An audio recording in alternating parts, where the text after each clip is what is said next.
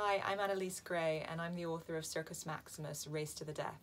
If you notice a bit of an American accent, that is a hangover of my childhood growing up in Bermuda, which is a long way from ancient Rome and chariot racing. But the seeds were sown when my family moved to Dorset, and I was indoctrinated into a sinister British cult called the Pony Club. And then in my mid to late teens, the Romans superseded horses, and I ended up at Cambridge studying classics with Mary Beard.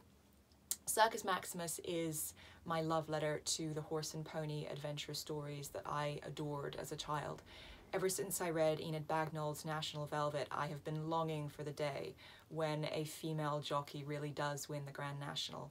And a couple of years ago, I suddenly had the image of a plucky, young, horse-mad girl like Velvet Brown, but living in ancient Rome and dreaming the impossible dream of being a charioteer in the Circus Maximus.